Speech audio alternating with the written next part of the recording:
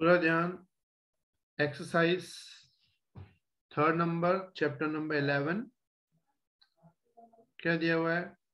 The electrical resistance in ohms of a certain thermometer varies with temperature according to equation दी हुई है R is equal to R naught 1 plus alpha T minus T naught। एक equation है जिसमें resistance जो है वो temperature के साथ कैसे बदलता है उसकी फॉर्मूला तुम्हें दी हुई है। फिर बोला है the resistance is 101.6 Om at the triple point of water. जो वर्ड लिखा है ट्रिपल पॉइंट मतलब एक ऐसा टेम्परेचर जिस पे H2O की तीनों स्टेट सॉलिड लिक्विड गैस आपस में इक्विलिब्रियम में हो, उसको ट्रिपल पॉइंट बोलते हैं। और ट्रिपल पॉइंट की जो वैल्यू होती है इट इज कॉल्ड 273.15 केल्विन। बोला उस पे रेजिस्टेंस इतना है, इसको आर नॉट बोलेंगे, यानी इनिशियल रेजिस्टेंस। फिर बोला है and 165.5 Om at the normal melting point of lead 600.5 kelvin. बाद में तुम्हें दूसरा टेम्परेचर दिया है 600.5 केल्विन और उस पे रेजिस्टेंस दिया है, उसको R1 बोलेंगे। कितना है वो? 165.5 केल्विन, सॉरी ओम। फिर बोला है what is the temperature when the resistance is 123.4 ओम। अब रेजिस्टेंस दिया है R2 123.4 ओम। बोला इस रेजिस्टेंस पे टेम्परेचर क्या होगा। याद रखना इस फॉर्मूला में जो टी नॉट है ना, टी नॉट हमेशा लो टेम्परेचर होता है, तो लो टेम्परेचर तो यही है 273.15, तो इसको टी नॉट मान लेंगे और इसके रेजिस्टेंस को आर नॉट। फिर यहाँ पे आर जो है वो ये रहा, एक बार R1 लेंगे, T1 लेंगे, एक बार R2 लेंगे और T2 लेंगे। तो सबसे पहले हम इसमें से सब्जेक्ट बनाएंगे अल्फा को। कैसे बनाएंगे? आर से आर नॉट को अंदर multiply, are not plus are not alpha T minus T not. फिर इसमें आर नॉट माइनस ले लेंगे, are minus are not divide by are not T minus T not is equal to क्या हो जाएगा? Alpha. Clear? तो यहाँ पे अल्फा लेंगे 2 फॉर R1, तो लिखेंगे R1 minus are not upon are not T1 minus T not is equal to alpha. Equation 1 दे देंगे। फिर R2 के लिए फॉर्मूला लिखेंगे R2 minus are not divide by are not T2 minus T not is equal to alpha. इसको दे देंगे equation number 2। फिर करेंगे compare equation 1 and 2। Compare equation 1 and 2, 1 and 2 compare करेंगे दोनों को। तो वैल्यू मिलेगी R1 minus are not divide by are not T1 minus T not, और सामने मिलेगा R2 minus are not divide by are not T2 minus T not. इसमें are not तो कैंसिल हो जाएगा। ऊपर का जो R1 है वो है 165.5, आर नॉट जो है वो है 101.6 डिवाइड बाय T1 जो है वो है 600.5 माइनस टी नॉट है 273.15 इज इक्वल टू R2 है 123.4, आर नॉट है 101.6 डिवाइड बाय T2 हमको फाइंड करना है, टी नॉट है 273.15। इसमें से माइनस करेंगे 165.5 है -101.6, तो ये ऊपर मिलेगा तुम्हें 63.9 divide by 600.5 minus 273.15, it is equal to 327.35 equals to 123.4 में से माइनस करेंगे 101.6, तो ये हो जाएगा 21.8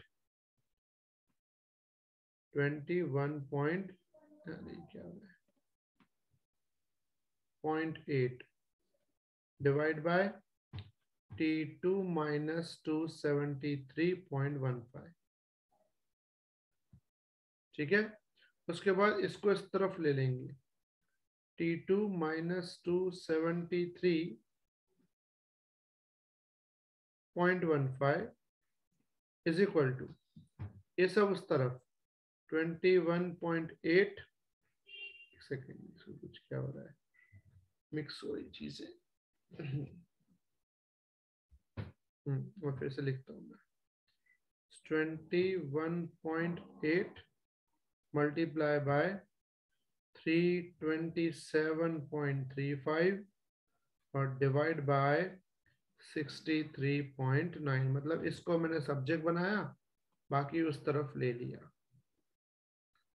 इसको सॉल्व करते हैं, तो T2 minus 273.15 is equal to, अब इज इक्वल टू करेंगे तो क्या मिलेगा, 21.8 मल्टीप्लाई बाय 327.35 डिवाइड बाय 63.9, तो ये बन जाएगा तुम्हारा 111.67 या 68 लिख देंगे, ये प्लस में, तो T2 बन जाएगा 111.68 प्लस 273.15, दोनों को प्लस करेंगे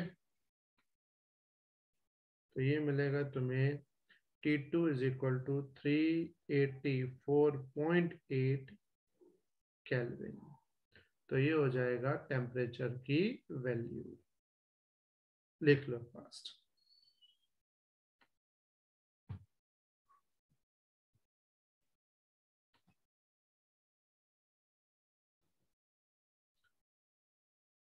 अब हम करेंगे नंबर इसके जस्ट बाद वाला, 4 तो थियोरेटिकल है, नंबर ध्यान दो 6 पे, 6 पे concentrate. A steel tape 1 meter long is correctly calibrated for a temperature of 27 degree, यहाँ आएगा, यहाँ मिसिंग है मेरा वर्ड, 27 degree Celsius.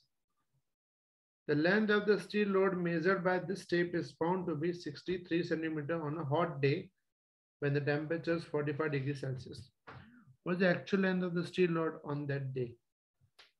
बोला एक स्टील की टेप है, टेप मतलब जिससे हम मेजर करते हैं, तुम्हारी जैसे स्केल होती है ना फुट पर डे, वैसे एक स्टील की स्केल है, इसकी लेंथ 1 मीटर है, लेकिन इसका लेंथ 1 मीटर है 27 पे, लेकिन अब बोलना है कि इसी टेप को हम यूज कर रहे हैं 45 डिग्री पे, और इस टेप को यूज करके एक और रोड को मेजर किया, वो मिली 63, तो सिंपल बात है, जिस स्केल से मेजर किया है उस स्केल की एक्यूरेसी 27 डिग्री पे है, लेकिन हमने स्केल को यूज किया है 45 डिग्री पे, तो सिंपल बात है ये जो वैल्यू आएगी रॉन्ग आएगी। तो बोला रियल वैल्यू क्या आएगी, तो हमें पहले फाइंड करना पड़ेगा कि जो स्टील की टेप है जो 1 मीटर है एक्चुअल, ये 45 डिग्री पे कितनी हो जाएगी, मतलब फॉर स्टील स्केल,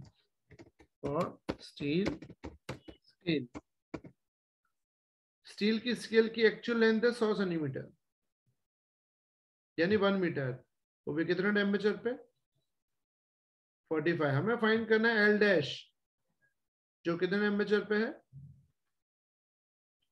सॉरी उल्टा बोल दिया मैंने, यहाँ है 27 और यहाँ है 45।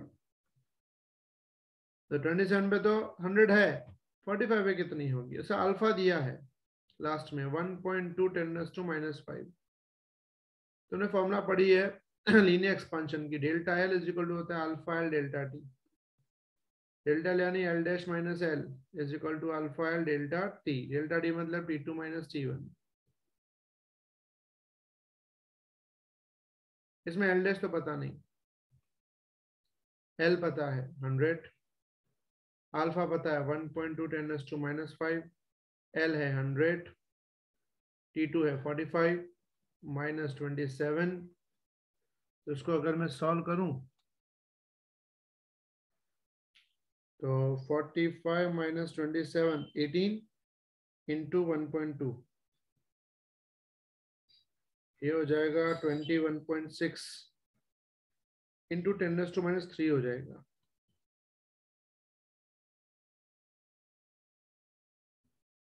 क्योंकि 100 है, ये -5 है तो -3 बचेगा। तो इसको हम ऐसा लिख सकते हैं L dash minus 100 is equal to 0.021, यानी एल डैश बन जाएगा 100.021 सेंटीमीटर। अब जब उसकी लेंथ 100 थी तब उसने एक्चुअल मेजर किया 63, लेकिन अगर 100.021 है तो उस पर कितना मेजर करेगा? तो लेंथ जो आएगी उसको नाम देते हैं समझो एल डबल डैश, किसकी? रॉड की। कितनी आएगी? 100.021 इंटू 63 डिवाइड बाय 100। तो 100.021 इंटू 63 डिवाइड बाय 100, तो ये बन जाएगा 63.013 सेंटीमीटर। समझ आई बेटा सबको बात? तो एक्चुअल लेंथ जो होगी वो 63 होगी। और दूसरी बात कि length of rod eight 27 degree Celsius is 63 centimetre. तो 27 में मेजर करेंगे तो 63 मिलेगा। हमने मेजर किया 45 है, तो 45 पे कितना मिला हमको? 63.013 सेंटीमीटर। लिख लो फास्ट।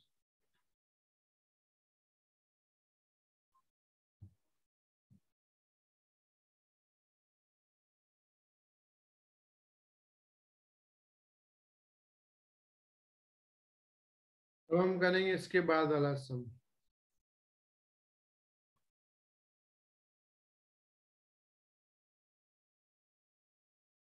नंबर 7 पे कंसंट्रेट, पूरा ध्यान। A large steel wheel is to be fitted onto a shaft of the same material at 27 degree Celsius. Temperature दिया है कितना? 27। The outer diameter of the shaft is 8.70 and the diameter of the central hole in the wheel is 8.69. The shaft is cooled using dry ice. At what temperature of the shaft does the wheel slip on the shaft? बोला एक shaft है जिसका diameter 8.7, लेकिन उसको जिसके अंदर shift करना है ना उसका डायमीटर 8.69 है। मतलब बड़ी चीज को छोटी चीज में शिफ्ट करना है, तो बड़ी चीज छोटी चीज में इजीली शिफ्ट नहीं होगी। तो बोला बड़ी चीज को अगर हम कूल करें, ठंडा करें, तो उसकी लेंथ कम होके वो इजीली शिफ्ट हो जाएगी। मतलब उसकी एक्चुअल लेंथ तो 8.7 है, लेकिन उसको छोटा करना है, यानी उसकी लेंथ बनानी है 8.69। तो बोला है कितना टेम्परेचर गिराना पड़ेगा, यानी टेम्परेचर माइनस में कितना आएगा हमको फाइंड करना है। अल्फा दिया है 1.2 10⁻⁵। तो हम फॉर्मूला लिखेंगे लीनियर एक्सपेंशन वाली, delta L is equal to alpha L delta T. Delta L को लिखेंगे L dash minus L, alpha L same, delta T को T2 minus T1। L dash है 8.69, एल है 8.7, उसको 0 कर देंगे, 70 लिखेंगे। अल्फा 1.2 10⁻⁻⁵, एल है 8.7, T2 पता नहीं, T1 पता है 27 है। चलो इसको सॉल्व करते हैं।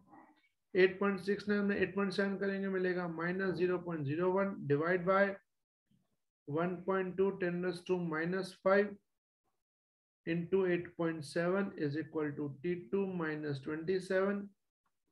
अब ये डिवाइड करेंगे 0.01 को डिवाइड बाय 1.2, फिर इसको डिवाइड करेंगे 8.7 से, फिर मल्टीप्लाई 10⁵ यानी 1 लाख से मल्टीप्लाई, तो ये बन जाएगा माइनस में 95.78। T2 माइनस 27, अब माइनस 27 वहां जाएगा प्लस हो जाएगा, तो ये फॉर्मूला बन जाएगी T2 is equal to 27 minus 95.78। तो 27 में से अगर इसको माइनस करूं 95.78, तो T2 तुम्हें मिलेगा -68.78 डिग्री सेल्सियस, यानी इतने टेम्परेचर तक लाना पड़ेगा, -68.78, तब जाके वो शाफ्ट उस होल में एडजस्ट होगी, नहीं तो नहीं। लिख लो fast.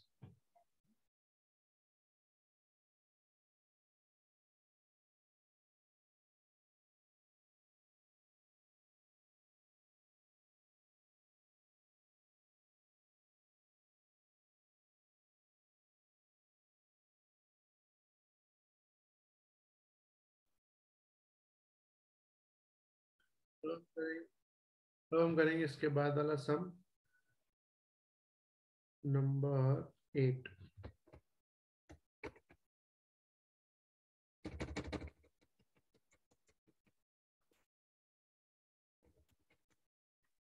A hole is drilled in a copper sheet. The diameter of the hole is 4.24 centimeter at 27 degree Celsius, यानी पहली लेंथ दी हुई है 4.24 सेंटीमीटर, वो भी कितना टेम्परेचर पे, 27। What is the change in the diameter of the hole? Change find करना है हमको, डेल्टा एल फाइंड करना है। Change when the sheet is heated to 2 to 7 degree Celsius, T2 दिया है 2 to 7 डिग्री सेल्सियस। मतलब coefficient of linear expansion alpha दिया है 1.7 10⁻⁵। तो हम वापस लीनियर एक्सपेंशन वाली ही फॉर्मूला यूज करेंगे। कौन सी? Delta L is equal to alpha L delta T. Delta L तो फाइंड करना है, अल्फा दिया है 1.7 10⁻⁵, L 4.24, delta T T2 minus T1 यानी 2 to 7 माइनस 27, तो ये हो जाएगा 1.7 10⁻⁵ इंटू 4.24 इंटू 200। तो सॉल्व करें 1.7 इंटू 4.24 इंटू 200, फिर इसको डिवाइड बाय करें 10⁵ से, तो ये मिलेगा तुम्हें 0.0144 centimetre, it is called delta L. ये बन गया डेल्टा एल। लिख लो फास्ट। कैलकुलेशन एक बार घर पे करके देखना, कैलकुलेटर यूज करना।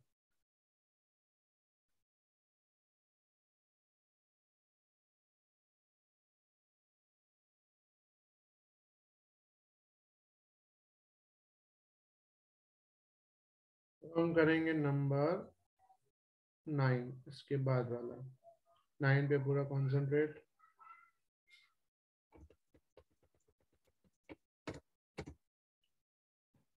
नाइन पे ध्यान।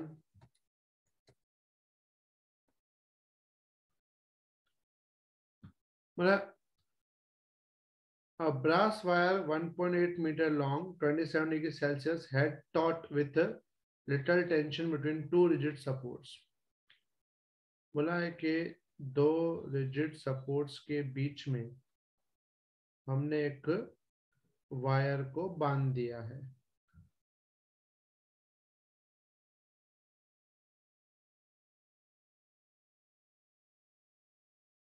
ठीक है, टाइटली बांध दिया है। फिर बोला आगे लेंथ कितनी है इसकी, एल दी हुई है 1.8 मीटर और टेम्परेचर दिया है 27 डिग्री सेल्सियस। बोला between two rigid supports the wire is cooled to temperature -39, दूसरा टेम्परेचर इसका दिया है -39, इसको ठंडा कर दिया। ठंडे करने से लेंथ कम हो जाएगी, लेंथ कम हो जाएगी तो ये लेंथ दोनों सपोर्ट्स को अपने अंदर की तरफ खींचेगी, यानी कि टेंशन बढ़ेगा। मतलब what is the tension develop in the wire, यानी फोर्स फाइंड करना है हमको। फिर बोला है the diameter 2 mm, diameter D दिया 2 mm, अगर डायमीटर 2 mm है तो रेडियस हो जाएगा 1 mm और 1 मिलीमीटर मतलब 10⁻³ मीटर। फिर बोला है कोएफिशिएंट ऑफ लीनियर एक्सपेंशन, इसको बोलते हैं अल्फा, दिया है 2 × 10⁻⁵ और साथ में यंग्स मॉडुलस दिया है 0.91 10⁻11 पास्कल। तो सबसे पहले फॉर्मूला लगाएंगे लीनियर एक्सपेंशन की, delta L is equal to alpha L delta T. इसमें सब्जेक्ट बनाएंगे डेल्टा एल अपॉन एल को, तो मिलेगा alpha delta T. Alpha given है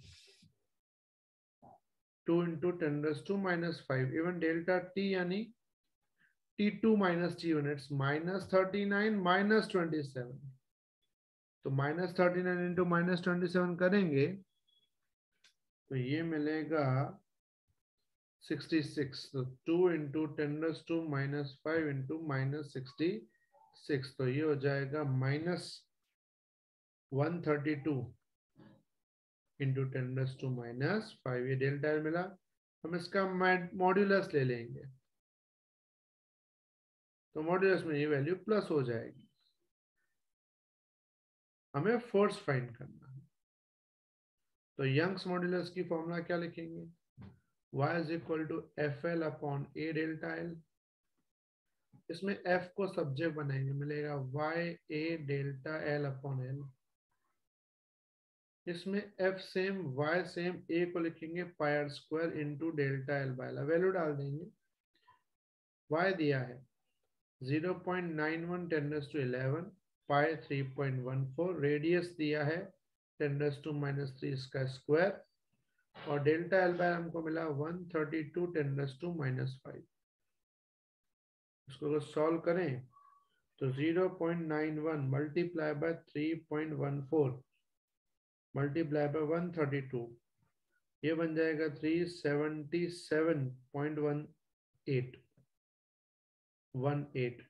10⁻⁴ पावर देखा जाए तो ये -6 और -5 -11, 11 में गया, तो देखा जाए तो ये वैल्यू आएगी ही नहीं, यानी सिंपल आएगा 377.18 न्यूटन।